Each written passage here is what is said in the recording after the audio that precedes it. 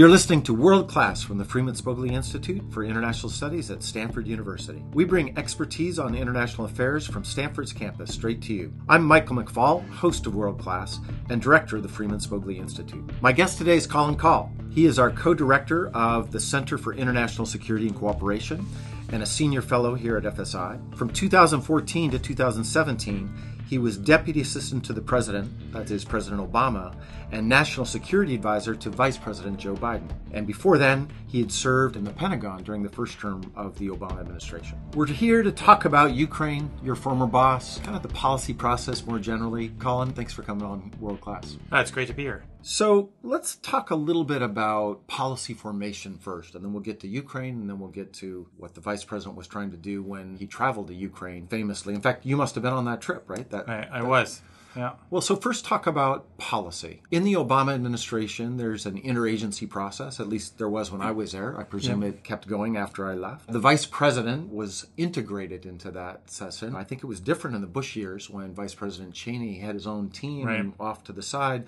Tell us about, well, let's just focus on Ukraine as you're getting ready to review the policy. What happens first before you eventually engage with the vice president to do something related to policy towards Ukraine? Sure. Just a little context for your listeners. So I was the vice president's national security advisor from October of 2014 through the end.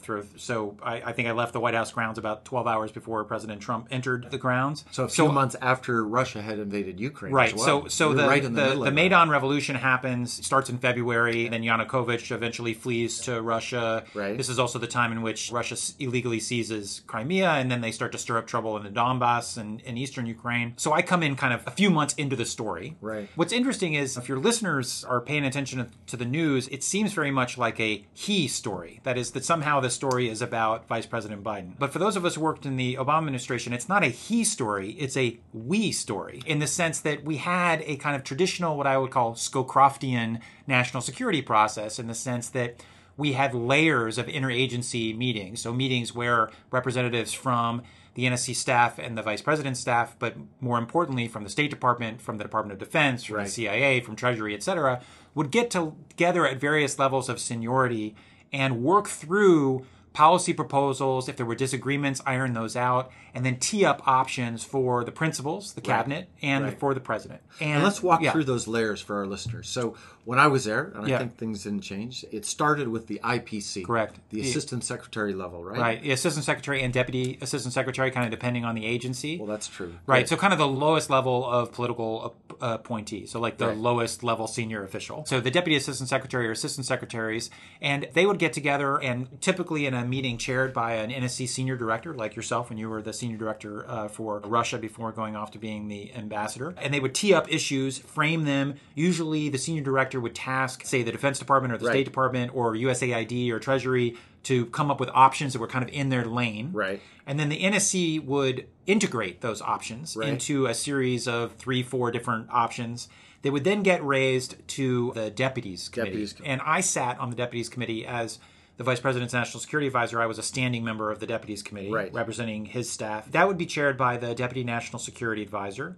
And at that meeting, you'd have all of the deputy secretaries or undersecretaries, depending, again, on the issue set. So Deputy Secretary of State, Undersecretary for Policy from Defense. Right. Or a lot of times at Treasury, it was the Undersecretary because you were dealing with sanctions and counterterrorist finance and things like that. But essentially kind of that just below the cabinet level. Right. So you all get together in White House Situation Room. For hours and hours. Hours and every hours. day. No windows. No windows. Lots of coffee. M&Ms. That's right. So we were hashing out the policy. Hashing out the policy, trying to get the disagreements to the side, or at least surfacing them so that they would be clear for the principals, and crystallizing the various options into a set of 2 or 3 or 4 integrated options. They would then get raised to the Principals Committee. PC. The PC, which would be chaired by the National Security Advisor. In this time frame, that would be Susan Rice. Right. And that would be all the cabinet officials and the vice president. Right. So he's already a member of the Principals Committee. That's correct. And then that exact same set of individuals also made up the NSC, that is the statutory NSC, the National Security Council, which would be chaired by the president. So essentially, Susan Rice would move one seat over at the head of the table, and President Obama would sit at the head and chair a meeting to make the final decisions on these things. So this is not a process the Obama administration created. This was largely a process that with some modification, has held since Scowcroft was the national security advisor for the first George H.W. Bush administration. And even in the Trump administration, our colleague here at Stanford, H.R. McMaster, ran a process that would be recognizable. Right. I think some would argue that process kind of broke down about 50 feet from the Oval Office, but for the rest of the government, it was essentially recognizable. And so Ukraine was... So you were doing a lot of meetings on Ukraine, probably, right. 2014, 2015. Again, for context for your listeners, I would kind of categorize what the Obama administration was focused on down the home stretch into kind of two categories. One was these kind of big-ticket affirmative agenda items. Okay, so like the president was very focused on first getting a deal with China on climate that turned into the Paris Climate Accord, the trade negotiations that culminated in the Trans-Pacific Partnership, the Iran nuclear deal, the opening. You also were very involved in. Correct. Yeah. We'll do that podcast another later, day. Right. Only the easy subjects today. But also the opening to Cuba and a number of other big pieces of business that were not, for the most part, crisis-driven. These were big affirmative agenda. The Iran thing was kind of a mixed bag. It had a little bit of a crisis dynamic. So that was one basket of goods, kind of this affirmative agenda. And then there were a set of issues that all emerged in 2014, the kind of crisis issues that we spent a lot of time on. And the three areas that I would focus on there are the rise of ISIS in Iraq and Syria, the Central American migration crisis, which really culminated in the summer of 2014 when all tens of thousands of unaccompanied minors from Guatemala, Honduras, and El Salvador, the Northern Triangle countries, showed up in our southern border, and Ukraine. And what's interesting about those three crisis items is that these were all things that Obama said, hey, Mr. Vice President, you take the lead on these, right? And he was the point person. He was the point person. And you mentioned Cheney's office earlier, and I won't speak for them, but certainly by reputation, especially in the first term of the Bush administration, there was a sense that Cheney had built up a kind of parallel NSC, that the office of the Vice President had a much larger national security staff than it had ever had before, and that they were kind of running their own plays. And sometimes they were in line with the president and the National Security Council staff, and other times they were not. This was actually something that Vice President Biden very self-consciously wanted to avoid at the beginning of the Obama administration. So when you were at the NSC, one of the first things that Biden did when he came in was he told the president, look, I'm actually going to give you some of my billets back. That is, some of the Office of Vice President National Security billets I'm going to give to the National Security Council. I didn't even know that. And in exchange for that, A, I want to be in every meeting, and B, I want to be able to draw on the NSC staff as part of my staff too. Well, so that's interesting. Again, it's not a he, it's a we.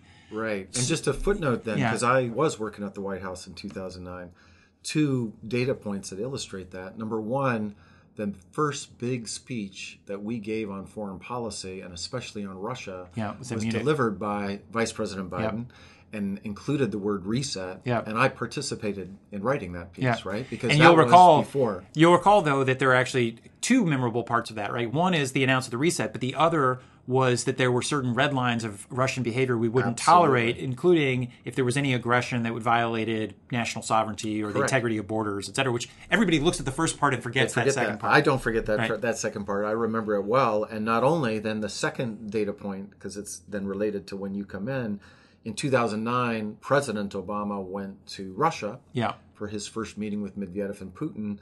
And that same summer, Vice President Biden went to Ukraine and Georgia. And I was on that trip. And that was part of, we're going to have one message here. We're not running separate plays. So sorry for the footnote from the past. No, but this is actually relevant because I actually think one of the reasons why the Vice President was as effective as he was, I mean, partly it is he's great at generating relationships with foreign leaders and using those relationships to advance the national interests of the United States. But also because no foreign leader ever doubted that Biden spoke for the president. Great point. So sometimes people can even doubt whether a cabinet official showing up is freelancing a little bit or getting out ahead of leaning a little forward. Nobody ever doubted that Biden was speaking for the president because he had a close relationship, because there was this kind of division of labor between the two of them on foreign policy, and because in a lot of instances he was the last guy in the room. So he had, the vice president doesn't actually have a lot of constitutional authority. The office of the vice president essentially has the reflective authority based on how close you think he or she is to the president. And in this case, I think they were seen as very close. So on the Ukraine back topic to Ukraine. specifically. What were the main issues that you're dealing with? I mean, some of them are obvious, but go through them as you recall. So I would break them into three categories, at least in the amount what the vice president spent the vast majority of his time focused on. One was the anti-corruption piece, because as you know better than most, Mike, for all these former Soviet republics, when they privatized all these state-owned enterprises and basically all these rich guys seized these companies and generated enormous wealth, huge disparities between them and the rest of the people. Like in the post-Soviet world, you had enormous inequality and corruption emerge. Inequalities and corruption, by the way, that Moscow continued to exploit, especially under Putin, kind of weaponizing corruption as a form of influence, which I think not enough people appreciate. And nowhere was that more true than in places like Ukraine. And the sense was that Ukraine was not going to be able to stand up on its own 2 feet as a free and independent country if the cancer of corruption was not addressed. And this wasn't a Biden policy. This was a U.S. policy. In fact, it was a policy that the West as a whole embraced, especially the European Union and international financial institutions like the IMF, that for Ukraine to remain independent, sovereign, and solvent, they had to address corruption. So one basket was corruption. We should come back to that. The second basket is what I would call marriage counseling. And in this, a lot of the marriage counseling. You guys did a lot. Specifically in the time period where I was national security advisor, you'll recall that the president of Ukraine is Petro Poroshenko, and then the prime minister is Yatsenyuk. Both officials elected after the Maidan Revolution. Just Correct. To be clear. Rival political parties. And hated each other. So you have a president and prime minister, both are kind of a co-executive arrangement almost in Ukraine.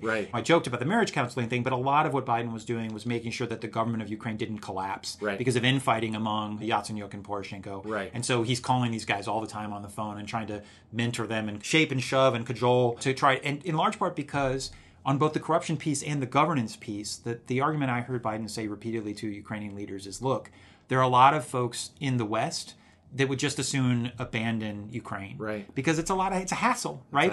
There are companies and there are governments that want to go back to doing business with Russia that don't want to take the economic hit from sanctions, and they were all sanctioned because Russia invaded because they annexed Crimea and because they were stirring up separatism in eastern Ukraine. And the argument was that, look, guys, if you're not whiter than snow, if you don't prove that you're going to crack down on corruption and you can govern, you'll be abandoned, right? And so help me help you. Help me, Joe Biden, as the representative of the U.S. government, help you maintain the support of the West and of these international financial institutions. So that was the second bucket, which was governance. And then the third is what I would call the Minsk bucket, but essentially trying to make sure that the United States, Ukraine, and important European countries like Germany and France were all on the same page on Minsk vis-a-vis what the Russians were trying to pull. And it's complicated. Explain Minsk just in two words. There essentially are two different Minsk agreements, but in a nutshell, these are agreements that lay out a sequence for de-escalating the conflict in eastern Ukraine and the Donbass and restoring Ukrainian sovereignty over that territory and its borders. And there were a number of steps: ceasefires along the line of contact, elections inside of the Donbass, restoration of the border, and getting Russian troops and equipment out. Even though everybody could agree on the steps, it was actually the sequencing of things that mattered, right? So what Russia always wanted was to have elections first. And what we were always pushing for, and what the sequence of Minsk actually read, was, no, actually you have to get the Russian forces out and restore the border first, or you can't have free elections. So that might sound like a distinction without a difference, but it was actually quite meaningful which sequence was. So making sure that we and the Ukrainians and the Germans and the French were all on the same side. The vice president played a big role in that. And here, actually, this is where the vice president and President Obama tag teamed a lot, because as you know, President Obama had a very close working relationship with Angela Merkel, the Chancellor of Germany. In any case, this was actually, the Minsk bucket was probably the place where kind of the OVP, the Office of the Vice President staff, and the NSC staff were kind of in working together in parallel on these things.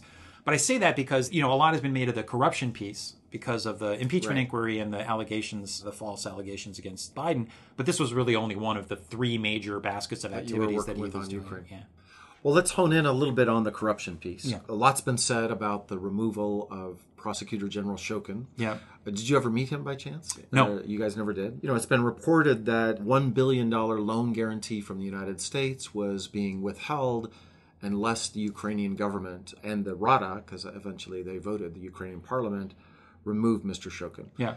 Tell me what that's all about. Like, what was going on there? So it's interesting. I think this is actually one of those areas where language can be confusing for listeners. So when people say so-and-so demanded the removal of a prosecutor, that makes it sound like your local DA, right? Your local, like a local lawyer.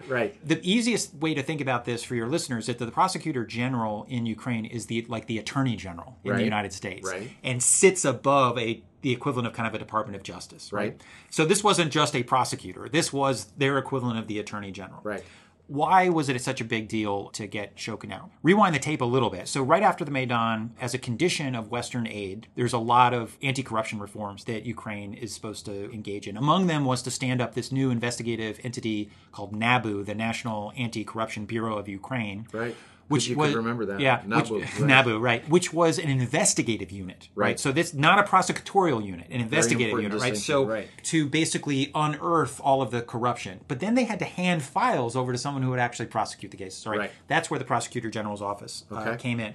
So there was a sense that there was a lot of rot in the Prosecutor General's office, that there was a lot of not covering for corruption, maybe corrupt behavior itself within the Prosecutor General's office. And that predated Shokin's arrival. Right. But Shokin becomes the Prosecutor General, I believe, in the spring of 2015. The problem was that there were some good deputies within the Prosecutor General's office who wanted to investigate cases. But Shokin was systematically marginalizing and pushing those people out. Meanwhile, there were some low-level prosecutors who themselves were found to be quite corrupt. There was a famous case involving, I think, the security services of Ukraine doing a raid on the house of a prosecutor and finding a bunch of diamonds and hundreds of thousands of dollars in cash. I remember that, yes. So there's a couple things. Shokin associates themselves appeared to be corrupt, and he was clogging up the system such that corruption files couldn't go forward because they'd get stuck in his front office. They'd just be in a file in a drawer somewhere. Nobody was ever prosecuted of any significance. So the sense was, not only in the U.S. government, but in the EU and the IMF, that Shokin had become kind of a single point of failure.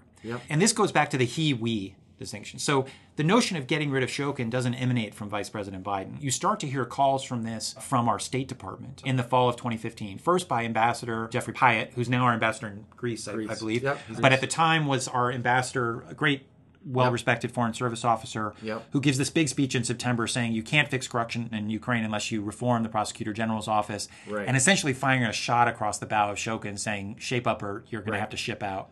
And just to underscore, just because these are confusing things, ambassadors also are not just freelancing. He's making that speech because you all in the interagency decided that this was Obama administration policy towards Ukraine. That's right. A few weeks later, Toria Nuland, who is kind of our firecracker of an assistant secretary for Europe, gives testimony to the Congress to the same effect. So it's a little bit weird. You know, the impeachment inquiry very much looks like a play that president and his personal lawyer do that kind of ropes in the State Department for a personal agenda. That's kind of the inquiry that's being focused on here. Here, actually, it's our State Department that's taken the lead in basically making the argument that if we're going to go forward with this anti-corruption mission, you have to reform the Prosecutor General's office, and ultimately that probably means getting rid of this guy, Shokin. So it's really the professionals in the State Department who are doing this. So Pyatt gives that speech in September. Toria Nuland gives that speech, or that testimony in October. Fast forward to December, Vice President Biden is traveling to Kyiv. And you're on that trip. I'm on that trip. We had a Ukraine specialist on our staff, and we also had Ukraine specialists on the National Security Council staff. But I kind of oversaw all these engagements. That's my job. The goal of that trip was kind of twofold. One was to give a major speech to the Rada, the Ukrainian parliament, to show U.S. solidarity with Ukrainian democracy, reform, independence, sovereignty. I would strongly encourage those who are interested in this to go look up the YouTube speech. It's a really powerful speech. And Mike, you and I have been in a lot of rooms where presidents and vice presidents give speeches and there's like polite applause at the end. And it's very, this was like standing ovation, tears coming down people's eyes. Like, it was this powerful sign of solidarity. That was thing one. I'm going to go look it up. You should go do that. But the second piece of business was the kind of the encounters with Poroshenko and Yatsenyuk, and especially with Poroshenko about the president of Ukraine, about the conditions for securing a $1 billion loan guarantee from the United States, as well as some additional financial assistance from the IMF. We had a long list of conditions. One of the big ones was reform of the Prosecutor General's office. And these weren't conditions that Joe Biden thought up. These were conditions that emerged out of this NSC process that we talked about at the beginning. So we're flying over to Kyiv, and we're talking about the speech, and we're talking about the loan guarantee, and the vice president is getting briefed by his advisors, but also by Assistant Secretary Nuland, and then when we land, by Ambassador Pyatt. And the vice president basically says, look, I'm just going to tell Poroshenko that you're not getting the money unless you fire Shokin. And the reason why the vice president decided to make it that stark was that he believed we were never going to have the kind of leverage we had right now, that Poroshenko could do everything else on the list, but we were in wide-scale agreement that if Shokin was still there, it wouldn't mean matter. Right. very much. Right. So this was the moment to apply that leverage, especially because Poroshenko was receiving a similar message from the Europeans and from the IMF. Right. In fact, I think for your listeners who are interested, there was an LA Times story a couple days ago now where Poroshenko actually was on the record saying that this wasn't something that Joe Biden was pushing him on. It was something that everybody was pushing him on. And by the way, a footnote to link to our previous Yeah. podcast, so was Ukrainian civil society. Sasha Ustinova, who joined us the last time on World Class, she was actually recounting that they had demonstrations outside of Shokin's office. Imagine Americans demonstrating against the Attorney General. That's how big an issue this was in society there as well. It was. And, you know, every time that Biden traveled to Ukraine, and I was on the trip in November of 2014, and then on this trip a little more than a year later, he would meet with both civil society activists and also kind of new reform-minded Rada members. Yep. This was a policy that the international community was in support of, but so were Ukrainian reformers. Right. But it was also something that I think we understood as a government, and the vice president understood this well because he talked to President Poroshenko so often, that it was really hard for Poroshenko to do. And I think in large part because Shokin was one of these guys who knew where all the bodies were buried. Sure. And the entire foundation of Ukrainian politics is highly entangled with these oligarch relationships, and they're patrons of political parties, and there's some corrupt, shady stuff going on in the background. And so it's politically risky to do a bunch of big, high-profile anti-corruption cases. And so I think it's precisely because the vice president understood that Poroshenko might not otherwise be inclined to do this politically difficult thing, that he made, I think, the proper judgment. And he had to make it stark. That he had to make it stark. So he tells Poroshenko that in December. I think Poroshenko was a little disappointed because he thought he was going to get the $1 billion on the trip, and it was going to be a big deliverable. You know, these trips are all about deliverables. And the vice president was like, sorry, buddy, it's not going to happen unless you move aside Shokin. Poroshenko wasn't ready to do it in that moment. The two of them meet again a few weeks later at the World Economic Forum in Davos in Switzerland, so that's January of 2016. Then they talk repeatedly on the phone over the next few weeks. Unlike the current administration, we try to read out all our calls. I think we do. They're still available online if people want to check it out. We also didn't put any of these call records in a super secret compartmentalized server as far as I know. But in any case, all these calls are on the record. You finally get by mid-February Poroshenko calling for Shokin to leave. He's dismissed by the president, but then shows back up to work a couple weeks later, which is weird, and I still don't completely understand it. And the Rada then votes him out. So then mid-March, he's finally gone. And then a couple weeks later, Poroshenko's in Washington, D.C. for the Nuclear Security Summit, meets with Biden and with Obama, gets an attaboy, and there were still a number of things on the IMF checklist he needed to do. And then once he did that, it unlocked the $1 billion. So I think hopefully that describes that this is, again, not a he story, it's a we story. That is, the State Department's all in on this, the White House is all in on this, to include the president, the Europeans, the IMF, Ukrainian reformers. So I think one of the things that is unfortunate about how the media has talked about it is they like to tell stories through people. And this isn't a Biden story. This is a U.S. government story. So last question. He's replaced by a guy named Yuri Lutsenko. What do you remember about how you reacted to that as an administration? So what I remember was that it was a combination of kind of consternation, but a little hopefulness. That is, my recollection is he didn't have a legal background, and they actually had to change the law, I think, to allow him to be a prosecutor general. That's correct, But on the other hand, I think there was hope that he would nevertheless be committed to kind of an anti-corruption platform. And initially it looked like that. In fact, the company that is very much in the news, Burisma Holdings, this natural gas company, initially Lutsenko actually reopens the case against Burisma. And I think one of the things that's odd about the kind of Trump-Giuliani narrative about Biden is that not only was there no conflict of interest because the vice president was advancing the national interest, not a personal one, but even if there was a personal interest, he was acting against that interest because Shokin wasn't investigating Burisma, and replacing Shokin with anybody who was more interested in anti-corruption actually increased the risk that the Burisma case would be reopened. So it's kind of upside down and backwards and inside out, like a lot of things are these days. But nevertheless, so Lutsenko initially reopens this case. I think then a court dismisses it in the fall of 2016 is my recollection. But then fast forward again to kind of late 2018, early 2019, and both Lutsenko and Poroshenko are kind of scrambling to stay in power, right? There's a presidential election coming up in early 2019. This is when Lutsenko starts to have conversations with Giuliani and starts to float the idea of maybe reopening this as part of an arrangement with the current administration that would earn them political favor. And therefore either help Poroshenko win, if he could show that he's close to the Trump administration, or if Poroshenko didn't win, Lutsenko could keep his job under a new presidency. Neither one of those things happened, right? Poroshenko doesn't win and Lutsenko gets ousted.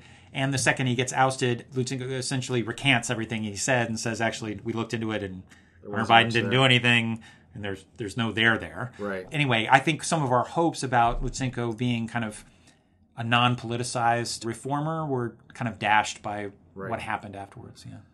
Well, now they have a new prosecutor general and a new president. We'll see if they can actually... You can't ever defeat corruption, but take it on head on. This is the thing. It's very much in the U.S. interest to advance anti-corruption efforts around the world. Right. Because corruption is corrosive to stability, and it's also something that our authoritarian adversaries exploit. Right. It is in the U.S. national interest to combat corruption. It's probably not in the U.S. Well, it's definitely not in the U.S. national interest to use official offices to put pressure on foreign countries to investigate political opponents under the fig leaf of corruption. That's probably not all right. Our framers were very worried about that type of entanglement between presidents and foreign powers. Right. And so that's really very much what the impeachment inquiry will decide, whether there was an abuse of power in this domain. I just hope that people can separate what's in our national interest from what might be in the personal interest of particular politicians going forward. Because what I would hate would be for all of this, for the collateral damage to be that somehow the United States shouldn't combat corruption around the world. Of course we should. Of course we should. And as you and I both did when you put up your hand and take the oath to serve in the government, you take, I'm going to paraphrase it here, but to defend against enemies, foreign and domestic. You didn't take an oath to defend Joe Biden or Barack Obama. Nope. And Constitution and our national interest. Yeah. We'll get back to that. Thanks, Colin, for being here. We're going to have you back. This is a hard, complicated story, so I'm sure we're going to have to take another bite at the apple the further we get into it. Sure. Happy to. You've been listening to World Class from the Freeman Spogli Institute for International Studies at Stanford University. If you like this episode, please review us on Apple Podcasts. It helps new listeners find the show. And be sure to subscribe to stay up to date on what's happening in the world and why.